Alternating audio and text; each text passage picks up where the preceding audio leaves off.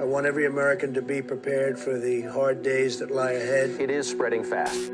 This is truly an unprecedented situation. Hundreds dead, more than 14,000 infected. It has already killed more than 17,000 people. More than 700,000 people have been infected. This virus doesn't discriminate. It attacks everyone. Just a short time ago, the new U.S. ban going into effect. It's officially called a stay-at-home order. To a nationwide lockdown. Ordering everyone to stay at home.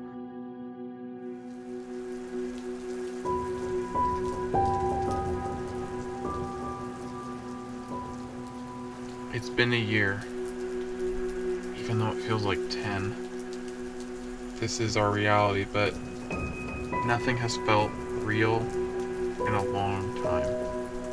When the first case was reported on the news, my wife and I were not too concerned because we were all the way on the West Coast, but it spread quickly. One day, the message showed up on our TV.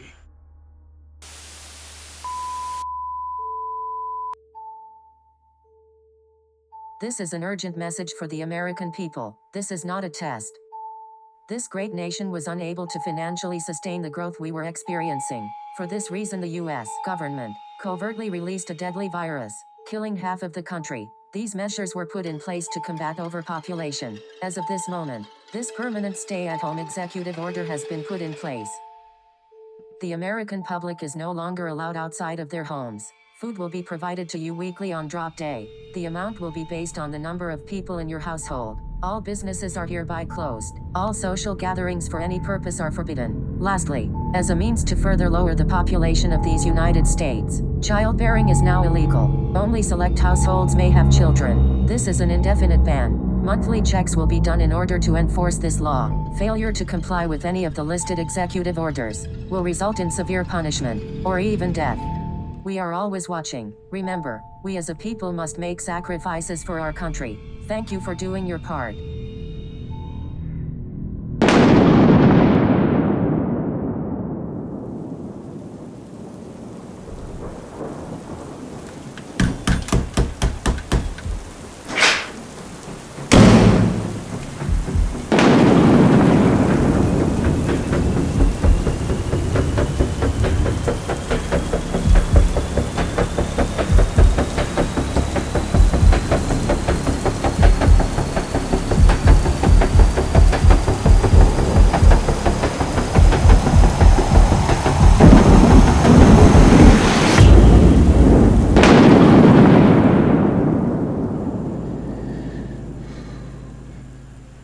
Raining again. I always have that nightmare when it's raining. I don't know what I would do without my wife if they took her. Life as we knew it has become a distant memory. Our reality feels like a dream that we may never wake up from. The power gets turned off every night. We spend much of our time, it seems, in darkness.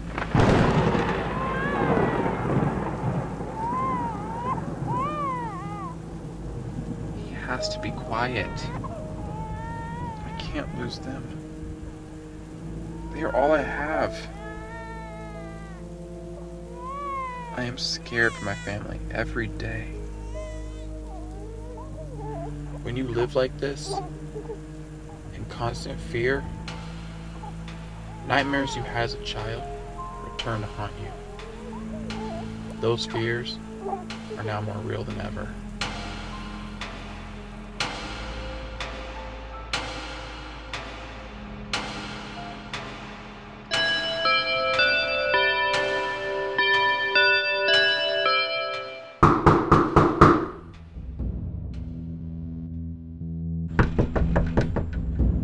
When the stay-at-home order was put in place, my wife was pregnant.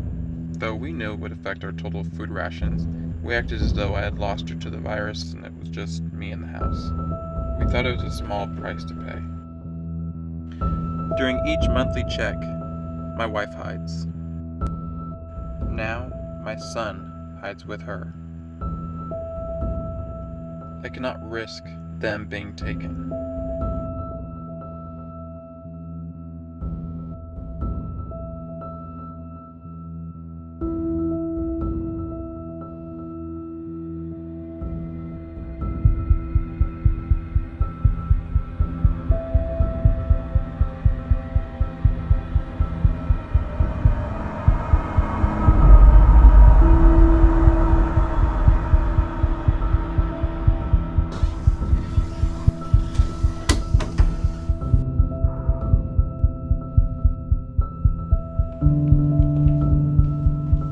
Mr. Johnson, I do need to ask you a couple standard questions that we're asking all citizens.